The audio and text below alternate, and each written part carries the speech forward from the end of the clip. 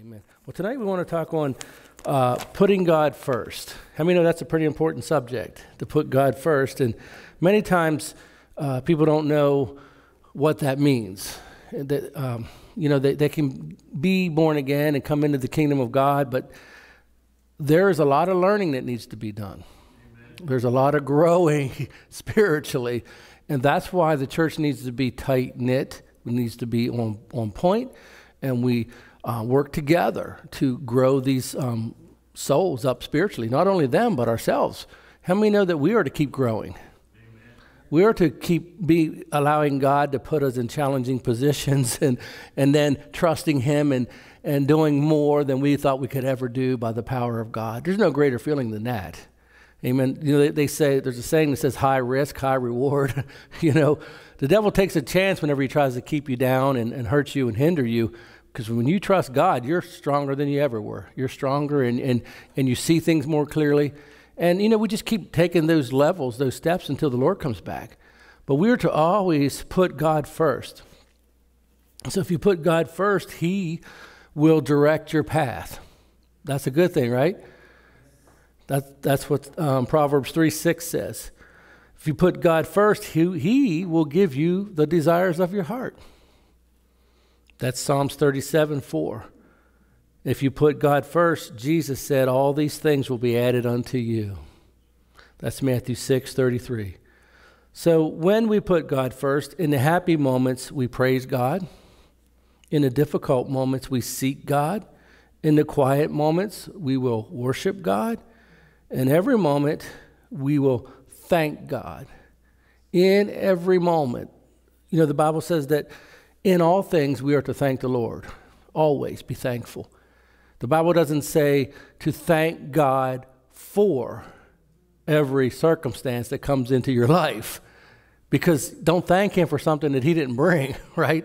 If it's killing, stealing, and destroying, don't thank Him for it, right? He didn't have anything to do with it.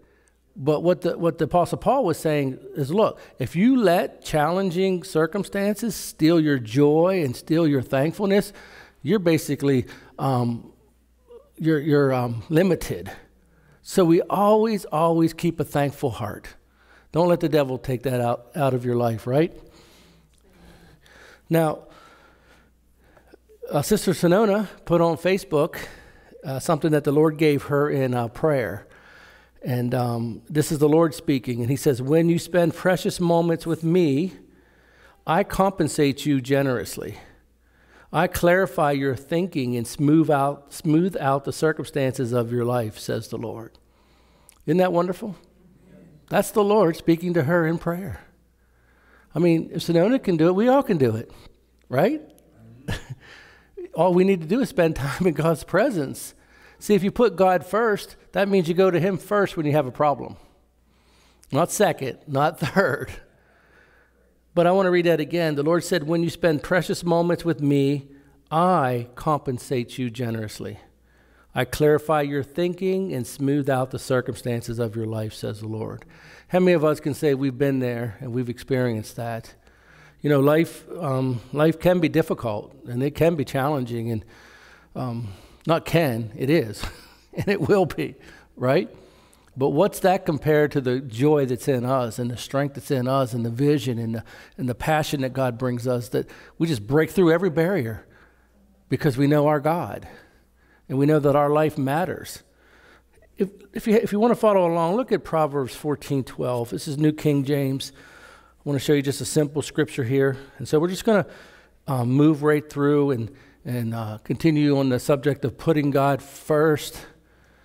There's a lot of people that will say they are putting God first, but you sort of look at them and see what they're doing, and it doesn't add up, right? It's pretty easy to see if somebody's putting God first.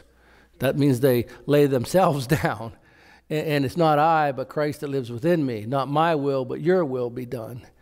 And so we don't want to be in a state where we are doing things contrary to the Word of God and outside of the Spirit, but yet feeling and believing that we're putting God first. That's a tough place to be. Amen? That's why we have to be sensitive to the Holy Spirit. We have to be sensitive to the Word of God. The Holy Spirit and the Word agree. They work together, right? And then we have to be sensitive to the people that God puts in our lives. The Bible says there's wisdom in the counsel of many. Not one person figures it all out. You know, I've been a pastor now for 19 years, and there's been several times in my life where I needed to talk to someone, and I have certain people in my life that I can talk to. I needed to go and talk to them, and just by talking to them, it lifted that oppression that was on me. I've had that happen many times, and so that's because I knew what to do, right? I knew that like I said, there's wisdom in the counsel of many. I know that God's in them just like he is in me. But you have to find who are those people in your life that are spiritual. Who are those people in your life that will tell you what you need to hear, not what you want to hear. And then just use that avenue. But look at Proverbs 14:12. It says, there is a way that seems right to a man, but its end is the way of death. That way is still out there.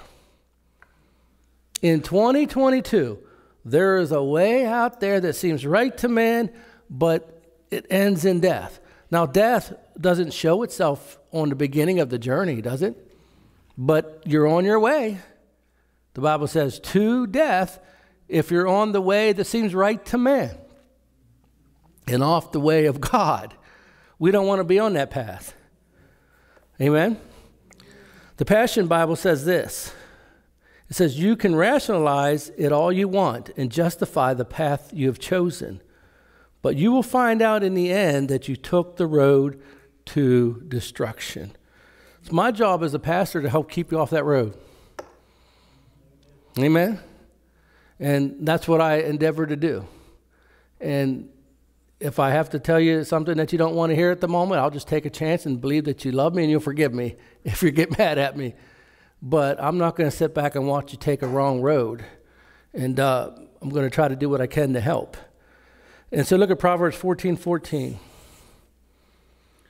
It says, the backslider in heart will be filled with his own ways, but a good man will be satisfied from above. The Passion Bible says, those who turn from the truth get what they deserve, but a good person receives a sweet reward. You know, the Bible says that godliness is profitable.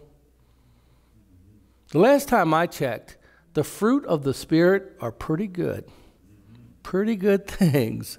Peace and love and joy. All these things, they're fruit that come into our life as we sow to the Spirit, as we spend time in God's presence, and we have an understanding that he is to be first in our life. And we go towards that mark in everything that we do. We're not going to get it right all the time. God didn't ask you to get it right all the time. He did ask you to be right in your heart, though. Amen. Amen. That's what he told Abraham. He said, walk before me and be thou perfect. Remember that when he came on the scene? And you might say, be perfect? Well, we know Abraham wasn't perfect. We can pick him apart all day long. What he was talking about, he also said, I don't want you to have any other God before me. And I want you to keep your heart right. I want you to trust me. I want you to believe me. I want you to follow my instructions. And I'll enter into this covenant with you. And of course, Abraham said, okay, I'll do it, right? Did he profit from that? And so we have a saying in the church, been saying it for quite some time, bring them in, build them up, and make them wise. And so bring them in means that we are laborers for the harvest. The angels aren't the laborers for the harvest, we are. We're to go out and bring them in and invite people to church and to love on them and to show them the love of God. 2,000 years ago, Jesus said the harvest is ready to go, white and ready to go. And he said that the harvest is plenteous, but the laborers are few. I wonder sometimes at this technological age that we live in, it's easy to sit behind the keyboards. And sometimes I'm a keyboard warrior on Facebook, and I'll put a lot of stuff because it's Going out there, I'm going to spread the word. But you know what? Nothing can ever replace the going out one-on-one and talking to people face to face. Amen? And to attempt to bring them in. They need a church. The people of the world need a church. Those children need a church. Those children out there, they need a spiritual family. They need to be taught the word. They need to find a place that's loving and kind and a place that's safe for them to grow. I believe we are that place. Amen? I believe we are that kind of a place for the Lord. But we got to bring them in. One Sunday, maybe I'll issue a challenge and say, who can bring the most people the next Sunday? I know some churches do that, right? There was a guy in church a while ago. He was a good guy. He was on fire for the Lord, and he invited like 21 people to church one week, and none of them came. I said, that's all right, brother. You invited them. That's the main thing. You know, I didn't get a chance to talk to him after that, but I hope that not having 21 people come that he invited, I hope that didn't discourage him. Can you make anybody come? Can you tie them up in the back of your car? That's kidnapping. You know, can you, all you can do is speak the word and believe that the anointing's with the word. And you show them love. Jesus was rejected many times, but you will, if you keep asking people, they will come. They will come, and they'll find a home. We just got to be bold in these last days. And so we bring them in, and then we build them up. What's that mean? The first thing we do is we show them their worth. We show them the love of God.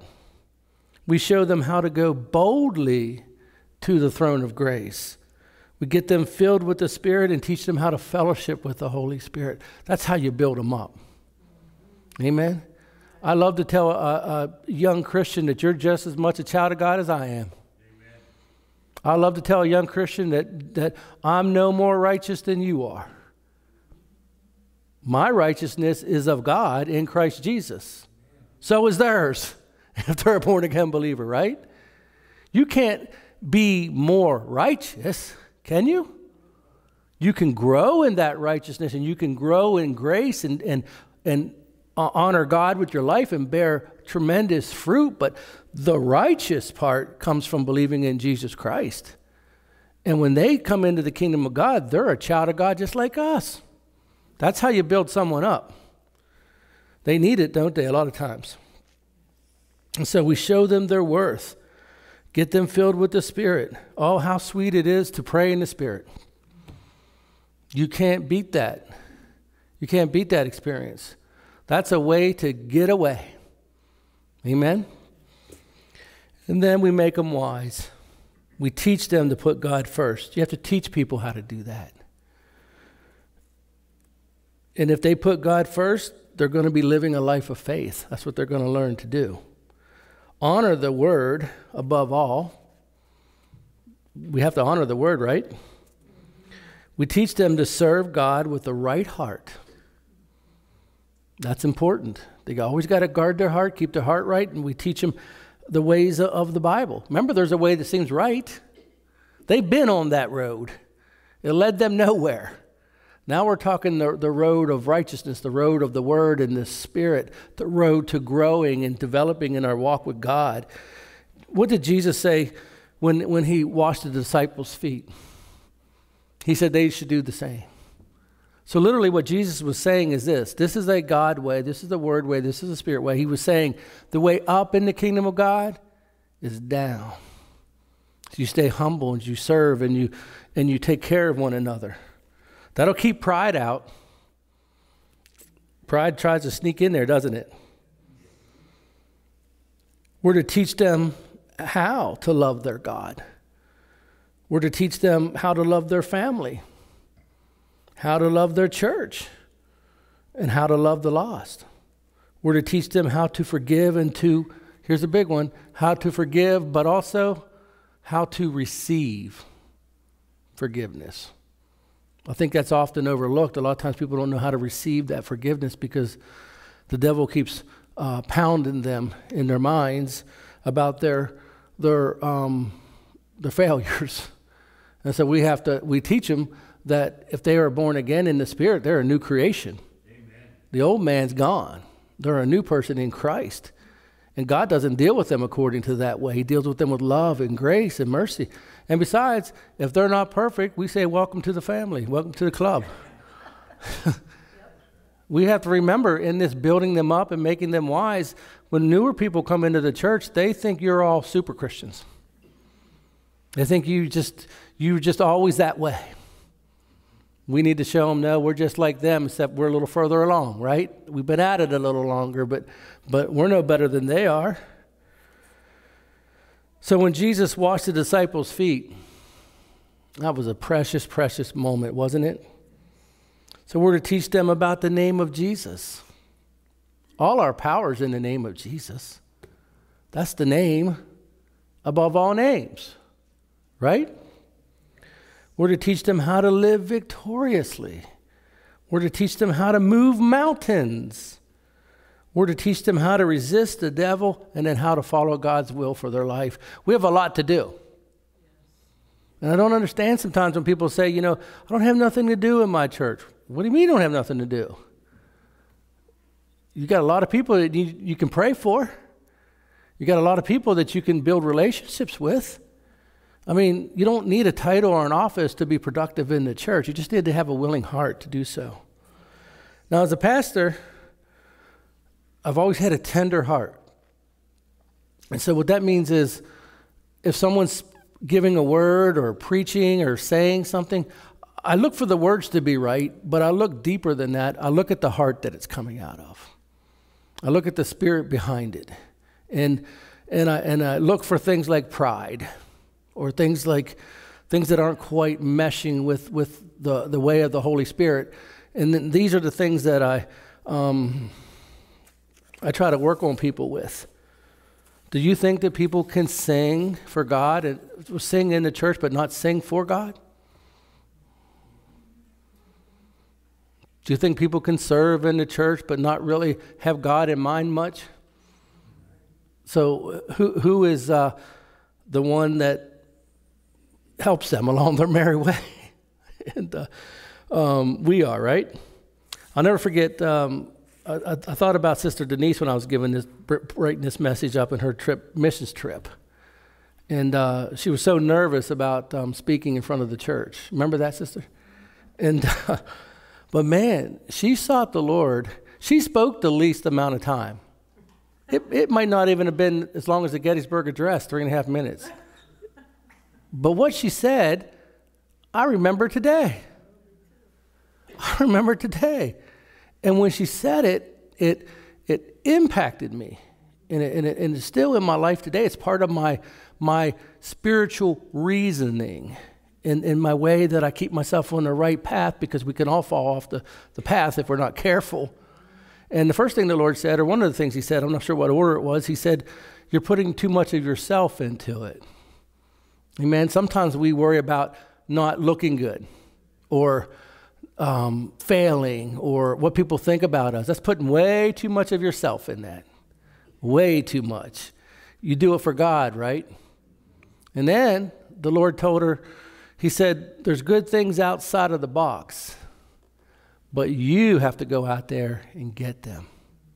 No one can bring them in. That really hit me. That really hit home. There's a lot of Christians, they're not happy and they're not fulfilled because they've confined themselves to a box of some sort of comfortability, and they know those things are out there and they see other people enjoying those things, but they don't want to go out themselves. And so if you're not willing to go out, don't complain for what you get. God likes to get you out of the box. Hey, God is nice. He's merciful. He's kind. He's loving. He's patient. But one thing he is not an enabler. He will not feel sorry for you and be wishy-washy with you. If you want to walk with the Lord, pay very close attention to what the Holy Spirit says and do it. It's going to cost you some things, right? I want to read to you what, you don't have to turn there, but what the Passion Bible says in Luke 34:8. It says, drink deeply of the pleasures of God. Experience for yourselves the joyous mercies he gives to all who turn to hide themselves in him. So we have to drink deeply from the pleasures of God. And you have to experience it for yourself. There's certain things that we can experience together, but yet there's certain things that you need to experience, you and God. Amen? And that all comes with putting God first. And so the most difficult group of Christians are those that have never submitted and have never bowed down. They've never been softened. Everything that happens, everything that they do, everything that happens is to gratify their own heart. And they're tough to work with. One thing, like I said, before, I've been transparent in my journey here. There's a lot of things I had to fight for, I had to work for. And I'm not even embarrassed anymore to tell you some of the things that I had to go through and learn. Because you know what? That was just me. But there are things that I had from the get-go. There are things that I didn't have to work at. And this is one of them, you know. I've always known how to be submissive and to bow my knee to God. And I believe that's one of the reasons why, even though I didn't have a lot of experience, I believe that God could get me there because my heart was right. And he could use me in that way. But if Christians haven't submitted or bowed their knee, not to me, I'm not the king here. Right? Who are they bowing their knee to? God. So what are they basing their bowing their knee to God? The Word of God. Amen? They hear what the Word says, and they yield to it, and they bow their knee to it because their flesh and their emotions and those parts of their bodies are going to want to go the opposite way. And they're going to want to cause trouble. We all have to go through it, don't we? And so sometimes those that have never submitted or never bowed down to the lordship of God or never come to this place, Lord, not my will, but your will be done. You know how many times in 19 years that I've been discouraged? A lot. In case you're wondering. And but you know why I kept going? Because I do it for God. Amen? And what's it matter if I got discouraged or if I got knocked down or what people say? If I'm working for God, I work for God. Do you ever realize how sometimes people, when they get angry at the world or what someone's done, the first thing they do is take it out on God? I'm like, why are you taking it out on God? He didn't do anything. They get angry or frustrated, and the first thing they say, I'm not going to church no more. Well, why? God said go to church. Did he say go to church?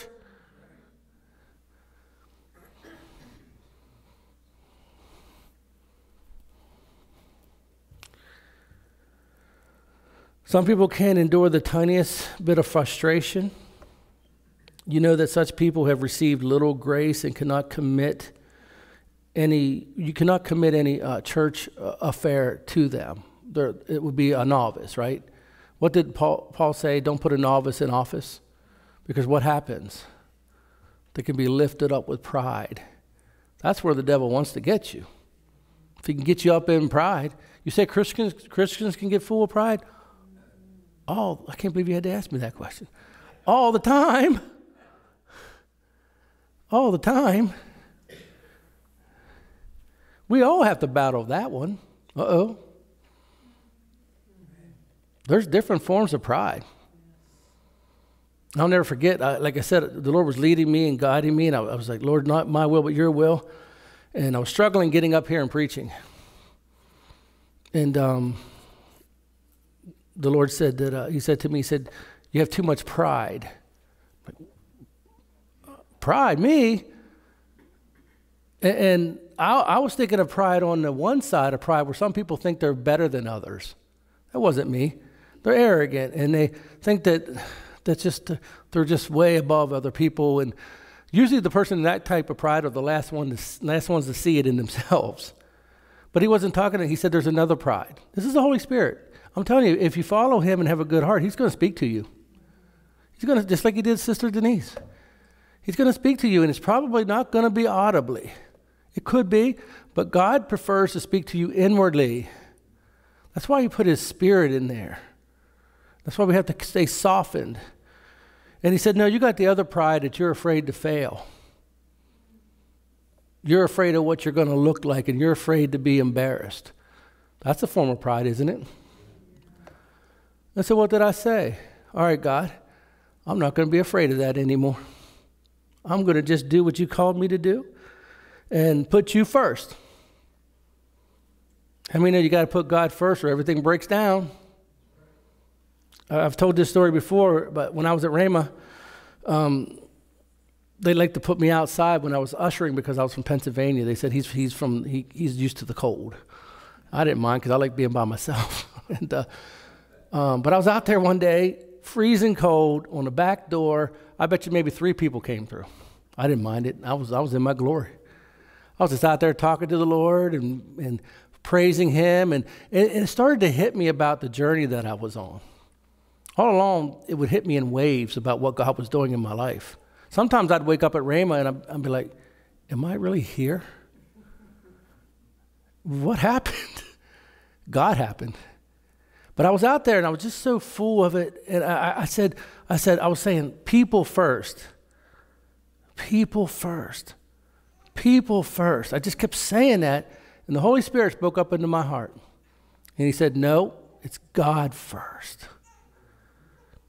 And I realized that if you try to be a pastor and you put people first, you're not putting God first, are you? And you're going to be in a world of hurt. And so that's for anybody in life. And so he'll teach us the lesson. It's up to us to learn them. But the pride can be a terrible trap of the devil. He loves to get people in pride. And did God say he would give you pastors after his own heart that would lead you and nurture you and help you? Pastors are to be keen to see when pride's coming and to help a person get out of pride. Sometimes they listen, sometimes they don't. But you know what? We have to be obedient and give them a chance anyhow. The Bible says that the devil will lift them up. He'll lift them up in pride, and then he'll pick them off. I was watching a show one day about these guys that were hunting bears at night, tracking them with dogs. And they got this one bear up in the tree, and they were chasing him down, and they had the spotlight on him. But the bear had his head tucked down, and they couldn't quite get a shot on the bear. And the guy was saying, come on, lift your head up.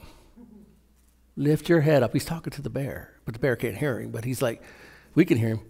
He said, lift your head up. I just need you to lift your head up to get a shot. That's what the devil says. Keep getting in pride. Keep lifting yourself up. Keep validating your own feelings over the feelings of others and God. And keep doing these things. And the devil says, I'll pick you off.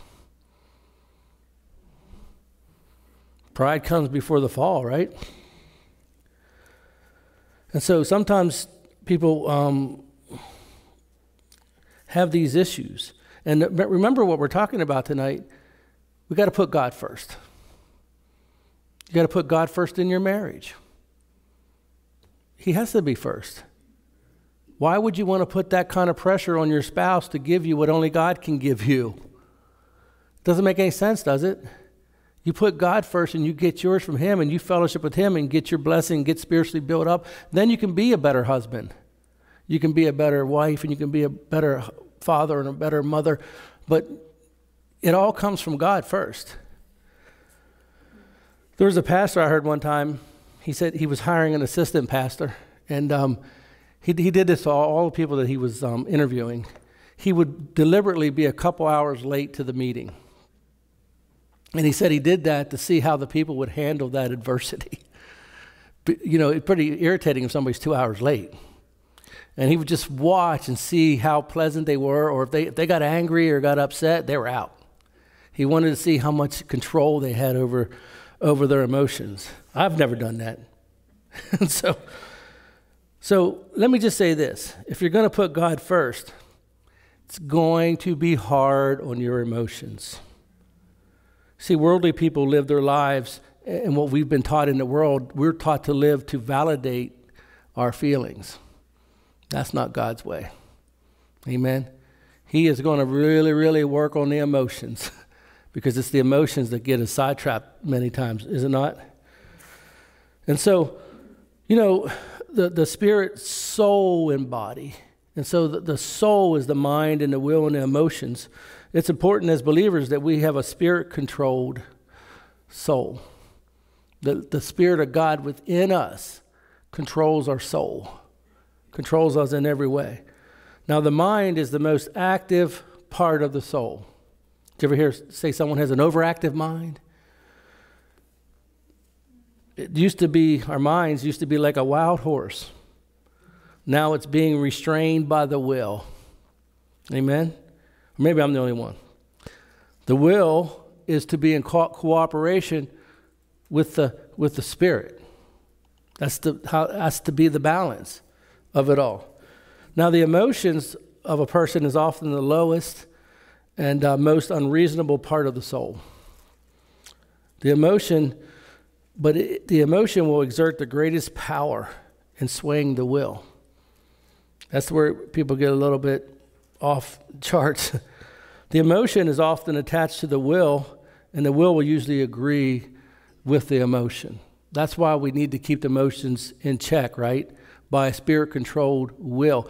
You're going to have emotions on your journey of putting God first. Does the Bible say be angry and sin not? That means you're going to get angry. The Bible challenges us on a lot of these different things. These emotions are going to come, but we don't live to validate our emotions, do we?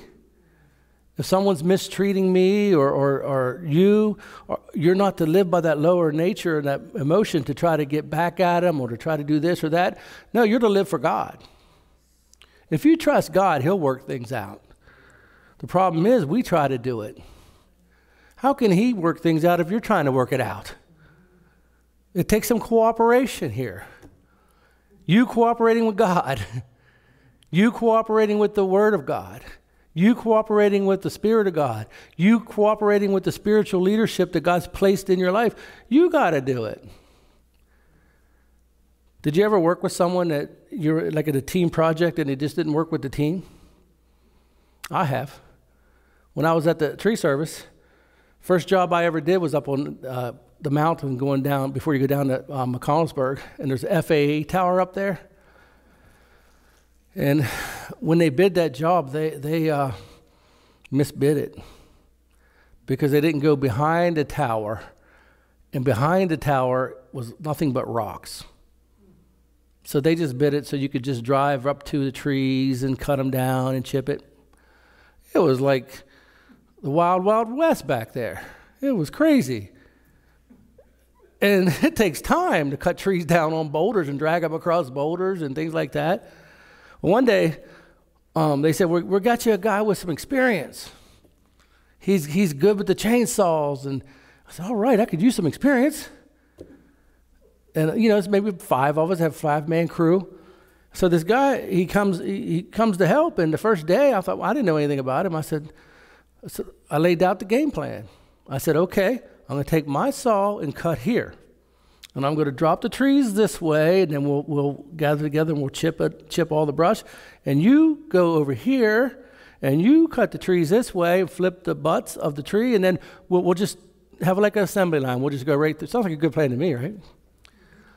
So we're cutting away, and then all of a sudden I look up. This guy's nowhere near where I told him to be. And so I had to put my saw down. And I said, hey, what happened to the game plan? You're supposed to be here, cutting this way. And then we'll do this. He said, oh, yeah, okay. So, all right, good, we got it. So I go back to cutting again and doing my thing, and I look up again. He's wandering off again and taking the guys with him. All day long, it was that. And he had experience, but he wasn't doing me no good. And then the next day, this guy was off, and they sent me someone that never did any tree work before. I got more done that day because he was willing to cooperate. Well, how do you think that'll be in a church? Bring them in, build them up, make them wise, be one working body, functioning together. Do you think it could cause some havoc or some problems if someone's working against the grain? Working against the leadership, validating their own feelings, not submitting to the will of God, not their mind is sort of not even in tune with the Word of God. It can be a lot of problems. Amen. But this is much bigger than trees. This is souls in the balance. Amen? And so there's a lot of discipline that comes in with serving the Lord. And so the emotions are the lowest, most unreasonable part of the soul, yet it has the greatest power on our will. You can look at a young baby. They show a lot of emotion, don't they? They're all raw flesh when they're first born. They want that bottle. If you take the bottle out, are they happy? Are they, I'm willing to wait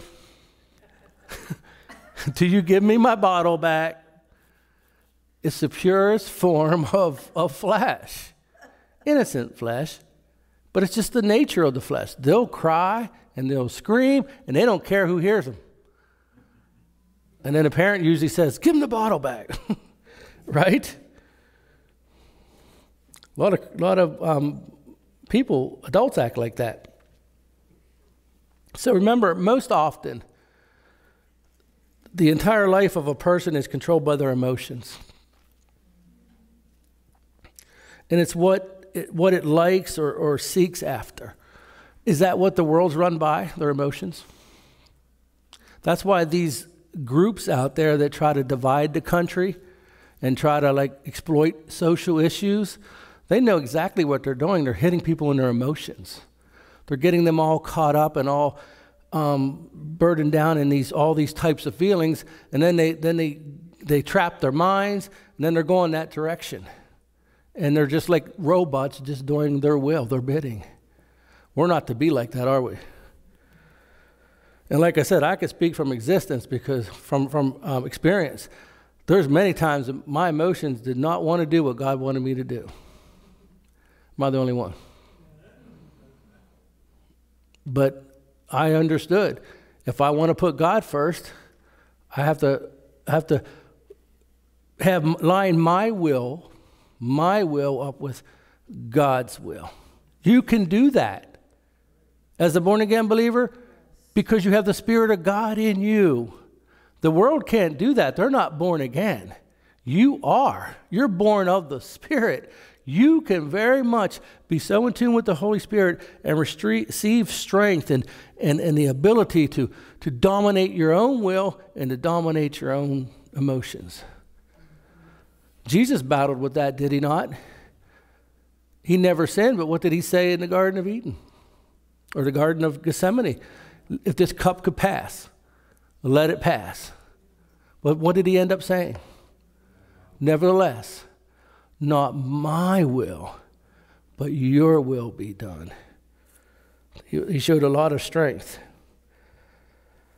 And so, if the emotions can come under the control of the Spirit, and we discipline it that way, now our emotions cannot act independently as it wishes like it used to, can it? We're not free to just do what we feel, because what you feel might not be good, right? And so now our emotions has to yield to God's permission. We have to get permission from God to act on emotions. And if the emotions aren't lining up with the Word of God, we got to do something about it, right? So a Spirit-controlled will incline towards God's will. It unites with God's will. It seeks after Him. And it's able to rise above its own emotion and its own reasoning. A submissive will places God places a great emphasis on God. What does your will say? Not my will, but your will be done.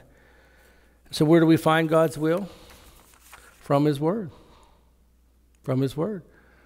And so the Bible says, how will they know unless someone tells them? How will they be able to do what God says unless they don't have the game plan? That's where it comes from with us, right? If people come into the church and they're not understanding the way of the Lord and the way of the church, it's not going to be pretty. There's going to be a lot of people that are affected negatively. I wanted to read to you here in Psalms 34. This is going to be the Passion, so you can either just listen to it or try to follow along. But I like what the Passion Bible says.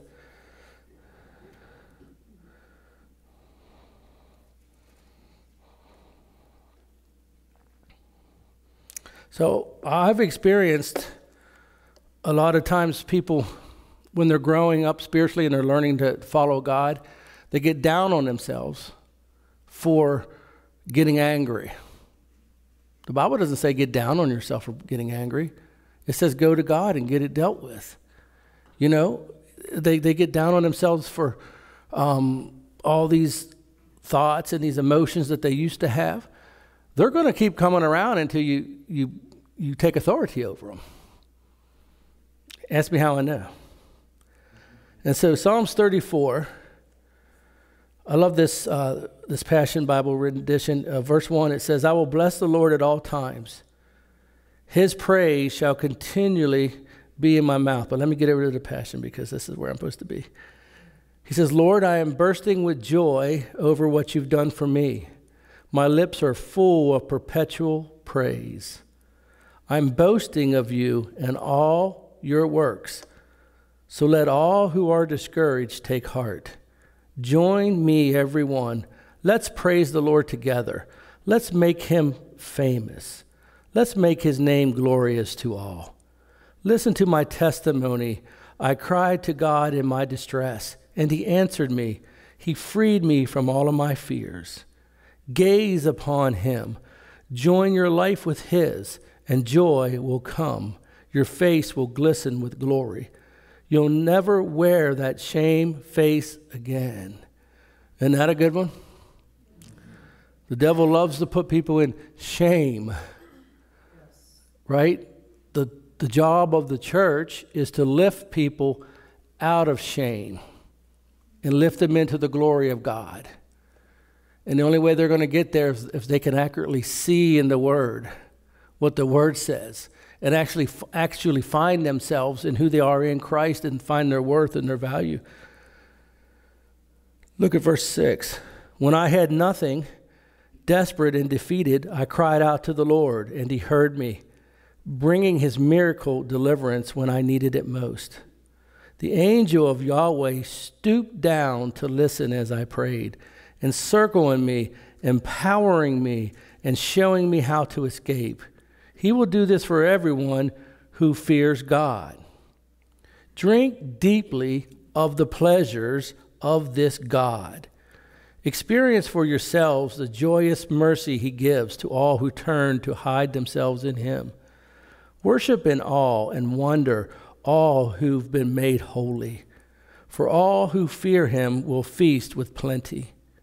Even the strong and the wealthy grow weak and hungry, but those who passionately pursue the Lord will never lack any good thing. We come behind in no good thing. Amen? Verse 11, come, children of God, and listen to me. I'll share the lesson I've learned of fearing the Lord. Do you want to live a long, good life, enjoying the beauty that fills each day? Then never speak a lie or allow wicked words to come from your mouth. Keep turning your back on every sin and make peace your life motto. Practice being at peace with everyone. The Lord sees all that we do. He watches over his friends day and night. His godly ones receive the answers they seek whenever they cry out to him. Verse 16, but the Lord has made up his mind to oppose evildoers and to wipe out even the memory of them from the face of the earth. Yet when holy lovers of God cry out to him with all their hearts, the Lord will hear them and come to rescue them from all of their troubles. That's one verse that I particularly cling to right there. Amen? You know, so many times when we face battles in life, we want to get into pride. Does the Bible say that God resists the proud? And I often think, I don't want God to resist me. That would be terrible. Didn't say that he wouldn't love me. Didn't say that he would scratch my name out of the Lamb's book of life, but yet there would be a resistance because I would be validating my feelings instead of being obedient to the word of God. Oh, you got to watch those feelings. I'm not the only one.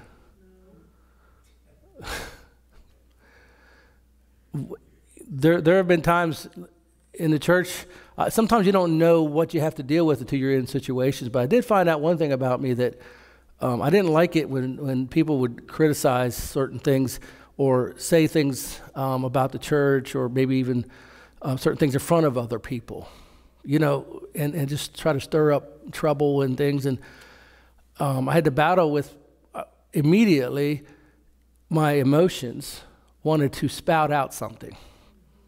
And it usually wasn't good. But I would control my emotions and control my will with the Spirit of God in me. I would feel it right in here. And I would hear the Lord, and feel the Lord saying, don't say that. Don't say that. You know what he would say to me? Look where you're at. And if you say it now, all these people are going to hear it. Don't say that. Let it go. And so I would. And then when I would get home, I'd be like, oh, thank you, God, I didn't say that. I had a good comeback, too. Sometimes if you have a good comeback, you're going to have to let it rest. Because it could be too good of a comeback, right? And I'm being transparent. And I'm a pastor, and I've been at this a long time, and I'm telling you, every day of my life, my lower nature emotions want to rise up and do something. They want to act a fool, as they might say. How about when you're in traffic? Uh-oh, I'll leave that one alone, sorry.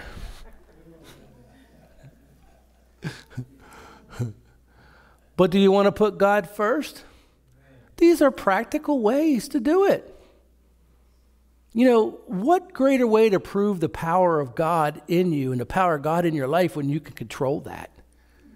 It shows yourself, doesn't it, that the power of God is working in you. Don't resign yourself to the fact, well, I'm just an angry person. I just have a temper. Oh, really? So what you're saying is that your feelings are just going to dominate you? I wouldn't let them dominate you 1 second. You're living for God. Amen? But let me try to balance everything out. It's not, you're going to get angry, you're going to have these feelings, but it's not the feelings that are the problem. It's what you do with them. Amen? And sometimes in our own relationship, our spouse gets the blunt of it. I'll just talk for myself. Because when you're at home, you're more loosey-goosey, right? Sometimes when you're out and about, you're more prim and proper. And then all of a sudden when you go inside your doors of your home, you're like, not you, other people, they're like a different person. I can take the filter off my mouth now. No, you can't. I can let my feelings go now. No, you can't. Seek God first always. Discipline that.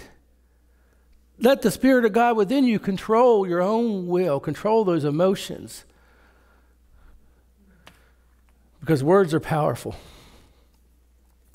I remember Joyce Myers telling a story when she first started teaching the Bible lessons at the church.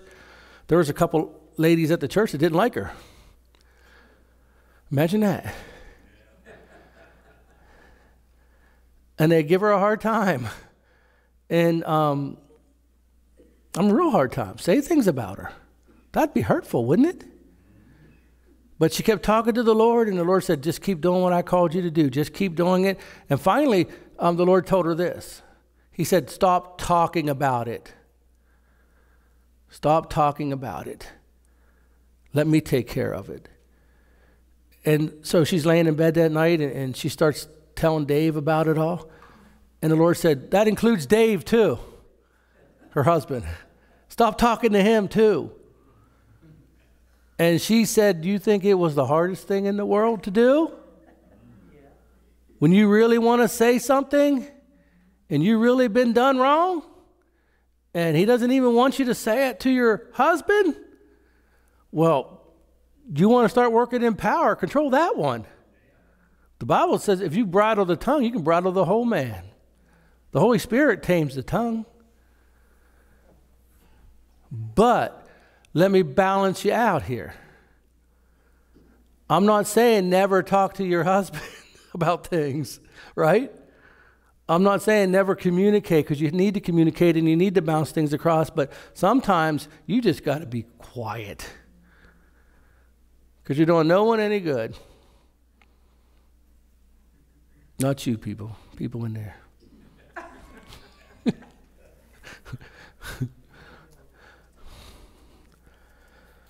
So you know what I call this message tonight? A pastor message. Amen? I want you to grow. I want you to develop. I want you to get the best out of what God has for you. I try to live my life non-threatening. I try to be kind and patient and pray that I'm someone that you can receive from. I'm not trying to get in your business. I'm just trying to tell you what the Holy Spirit told me to tell you, right? I just had it happen to me the other day, and this has happened a lot of times. I was preaching, and the wife nudged the husband and said, see, he's talking to you. And she was telling me about it. I said, no, I was talking to you. Not, the Holy Spirit was talking to you. I wasn't pointing her out, but the Holy Spirit's talking to you tonight. What can you do to make changes, to put God first? What are there feelings or certain things that are coming up in your emotions that are ruling the roost?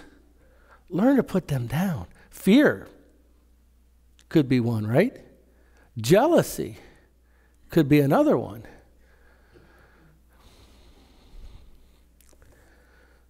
These things are not the Lord's will for our lives, right? And so look at verse 17. When the holy lovers of God cry out to him with all their hearts, the Lord will hear them and come to rescue them from all of their troubles. Like I said, I believe that. And that's what I started saying. That I remind myself that if I stay humble, what does God say he'll do for the humble? He will lift them up. And so I say, God, I'll be humble. I'll control those emotions. I won't act on that will that wants to do something else. I'll control my will by the Spirit of God within me to honor you, and you'll deal with it. You'll lift me up. You'll protect me. And you know what? He does.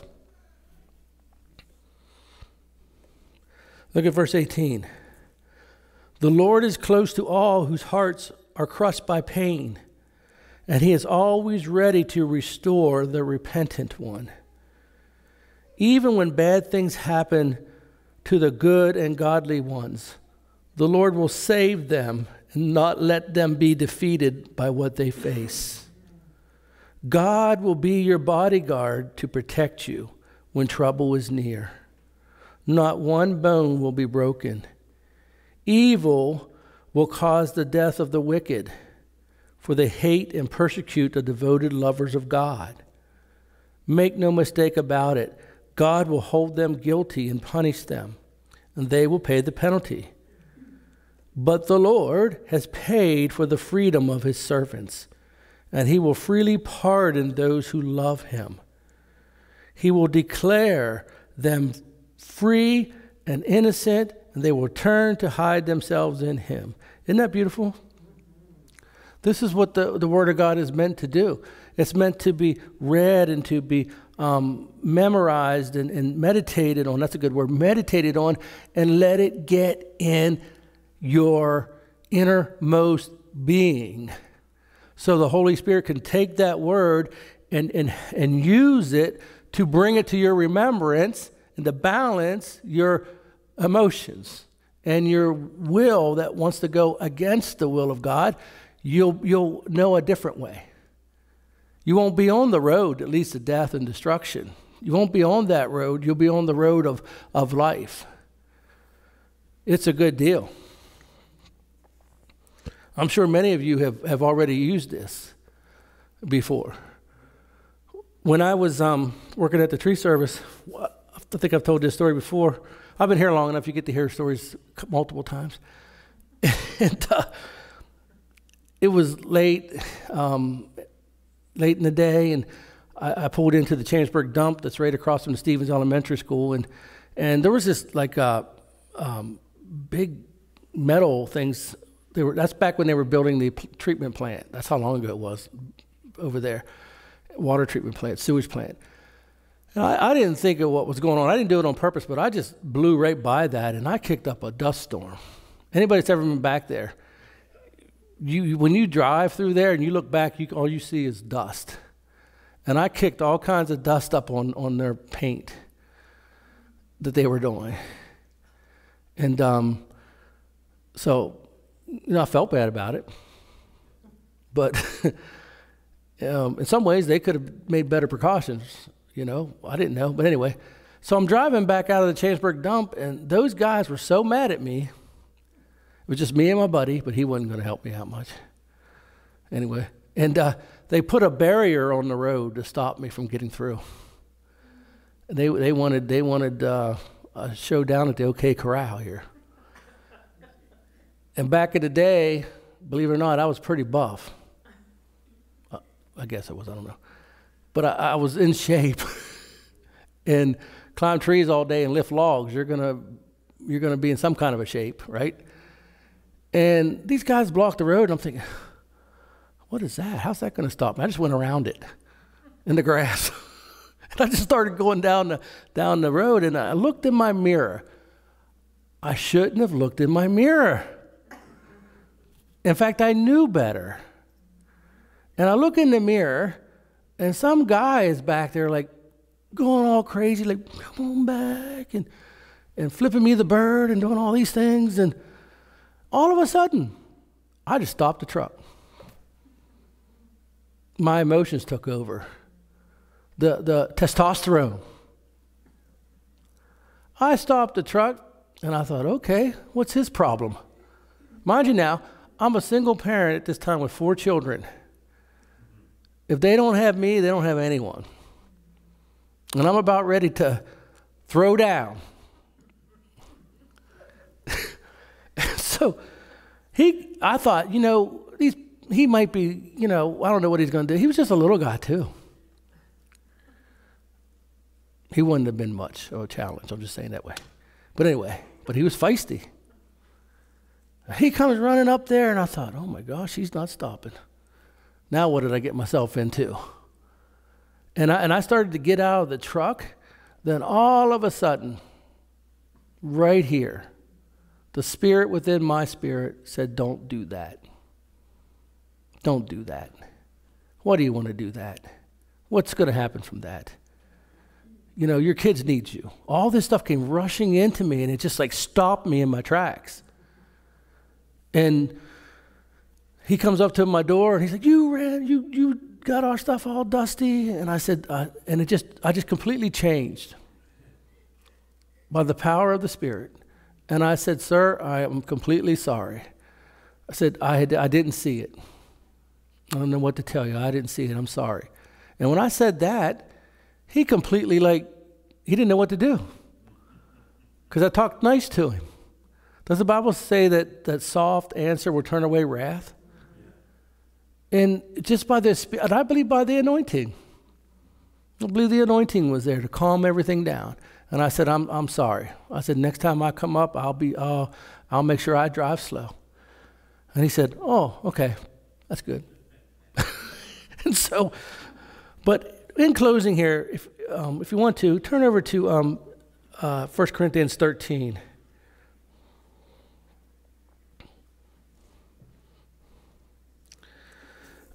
I love this chapter. It's called the love chapter.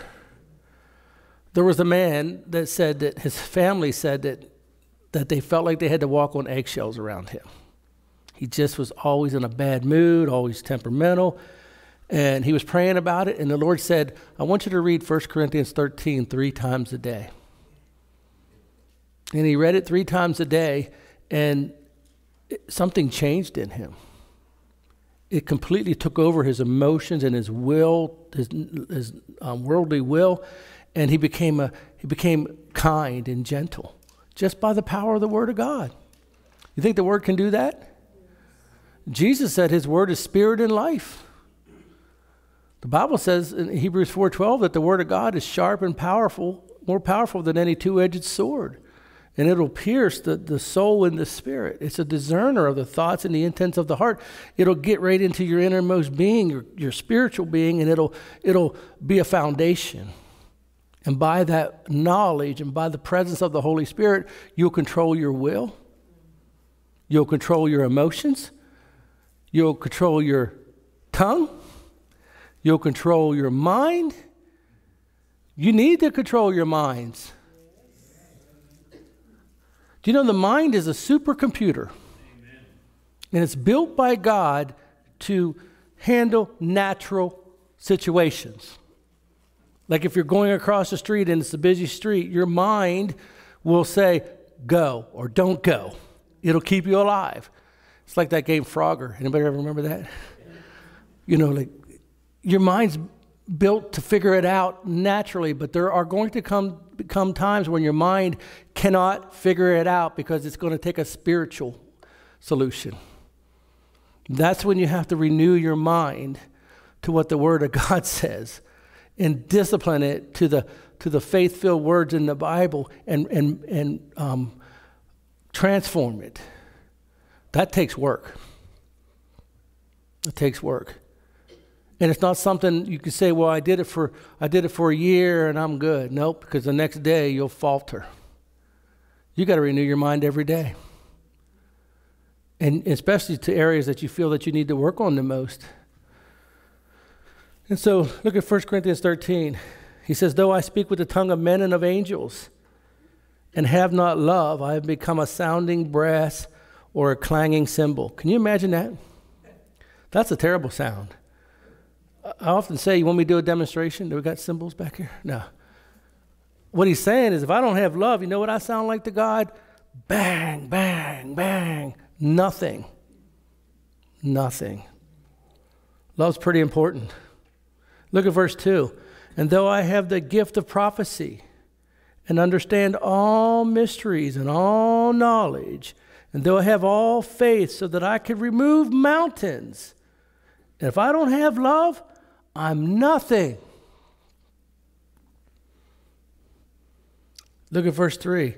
And though I bestow all my goods to feed the poor, and though I give my body to be burned, if I don't have love, it profits me nothing.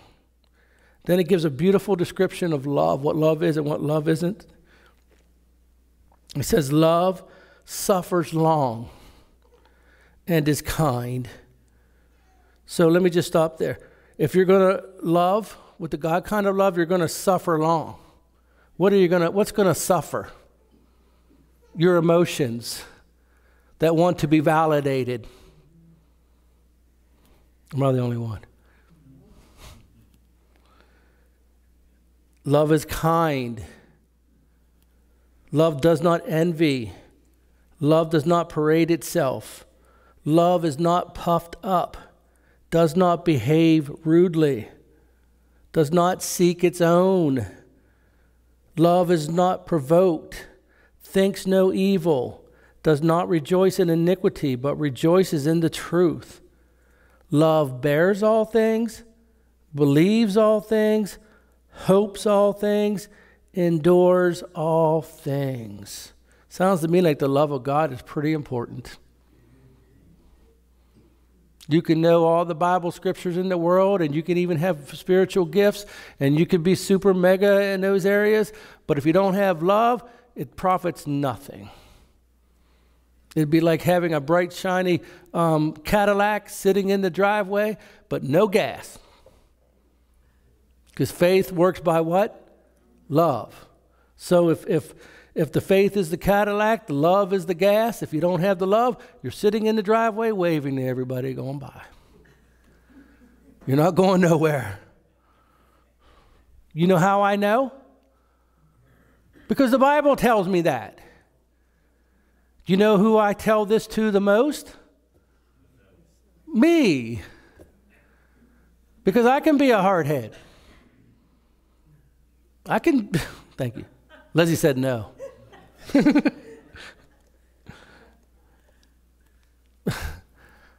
You got to preach to yourself too.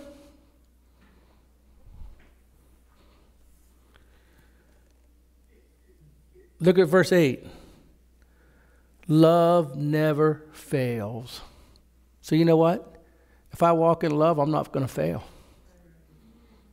I'm not going to fail. If I humble myself, God's going to pick me up. Will I have an overactive mind? What about this? What about that? And is my emotions going to try to be unruly? Yeah. Will that ever stop? Will I ever stop having the flesh against the spirit? Will it ever stop? No. Paul said it didn't stop for him, so it's not going to stop for us. But Paul told us how to overcome it by the law of the Spirit of life in Christ Jesus. We have the Spirit of God in us, and He has set us free of the law of sin and death. God gives us strength, does He not? He said, but where there's prophecies, they will fail. Where there are tongues, they will cease. And where there is knowledge, it will vanish away. For we know in part, and we prophesy in part. But when that which is perfect has come, then that which is in part will be done away. So we know these things in part. We have these giftings in part because we're still in the flesh. But when the perfect one comes, we're going to be doing away with these things. Right? Why? We'll be staring at Jesus face to face. The flesh will be removed. And we'll have a glorified body, after the new creation of God for us. Right? We've already been created in the spirit. Now one day we're going to have a new creation in the body. The body, the corruptible body will be incorruptible. The mortal body will be immortal. So look at verse 11. When I was a child, I spoke as a child. I understood as a child. I thought as a child. But when I became a man, I put away childish things. For now we see in a mirror dimly, but then face to face.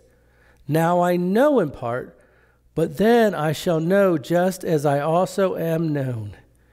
And verse 13 says, and now abideth faith, hope, and love, these three. But the greatest of these is what? Love. Love is the greatest. Jesus told the disciples before he went to the cross, the last prayer that he ever prayed, his sentiment was this, that the disciples would all be one, as he and the Father are one. Remember that? And then he told them this. He said, by your love for one another, the world will see me. You'll shine and you'll show me. That's why the Bible puts such a reverence on churches and our conduct. And because when those things aren't in display, people get hurt, people get confused. Amen? We got to live our life as what if the person we come across is the last person that we're the last person that knows God that person will ever see. They're not guaranteed tomorrow. You are. Did God promise you a long life? Did he? You're guaranteed it. They're not.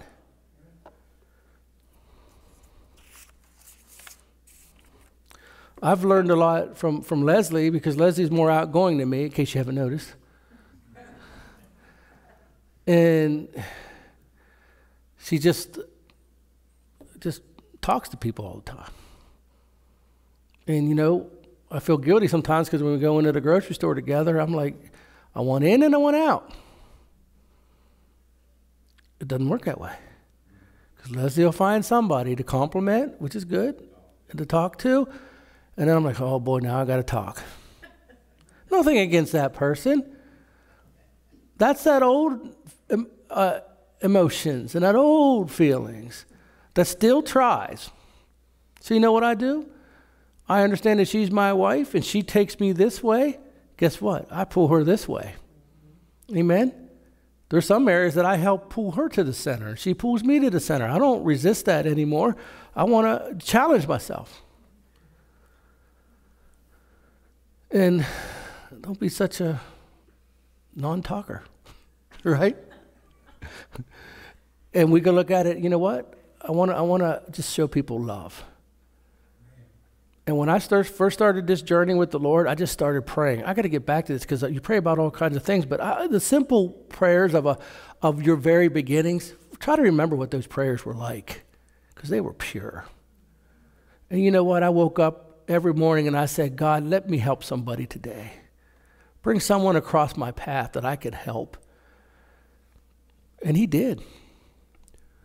One day I was working on a tree job, and this guy was doing construction on the same property, so we were just sort of working together, and he kept following me around. You know when someone's following you because you're standing there again. And finally I just thought, well, maybe this is someone that I prayed for. See, I got it finally. And he starts right as soon as I stopped and gave him some time. You know what he said? Been diagnosed with a brain tumor. I don't have long to live. You know what he wanted? Prayer. How he sought me out, I wasn't even a preacher at the time. I don't know. But the dude was following me. Maybe he knew Cumberland Valley Tree Service was a Christian company or whatever. And you know what I did? Prayed for him right there. That's what love does. Amen? That's all I have. Would you rise, please? Thank you for coming out. So, remember in your prayers, always pray for your church. Always. Always pray for the people in your church. Always pray for the vision. Keep yourself sensitive and soft. Don't be hard-hearted on it, because if the devil would have his way, he's coming after your church, or he's coming after your marriage, or he's coming after something. And don't let him in, right? And the best way to do it is guard your own heart. And you pray and you seek the Lord and you say, you know what, I'm going to be a person of love, and I'm going to build the people up in the church, and I'm going to protect the people of the church, and I'm going to let my light shine, and I'm going to just get all involved in what God is doing, and I'm going to believe that God's going to do miracle signs and wonders. And we'll see more than what you could ever imagine. Amen? Let's pray. Father, I thank you for this time that we had tonight. And now, Lord, I just thank you for all these precious souls. I pray, Lord, that you watch over them. Lord, I pray that you keep them safe. I pray, Lord, that when they pray to you, that their minds are clear from all the clutter. And I pray, Lord, that they learn to just tap into the quiet, sweet spirit that is within them, Lord. And I pray, Father, that they just stay a while in your presence. I pray, Father, that when they pray to you, that they're not in a rush. I pray that they didn't put you in a box of 5 minutes. I pray, Lord, that they don't just try to squeeze you in, I pray, Lord, including myself, that we make time for you. We give you holy time. We give you prime time. And we just rest in your presence. And as we do, Lord, you will clarify many things in our heart. You will strengthen us, Lord. For where the Spirit of the Lord is, there's liberty. So, Father, I just pray that we live that kind of life, not just on Wednesday or Sunday, every day. May we pursue you in that way. In Jesus' name we pray. Amen.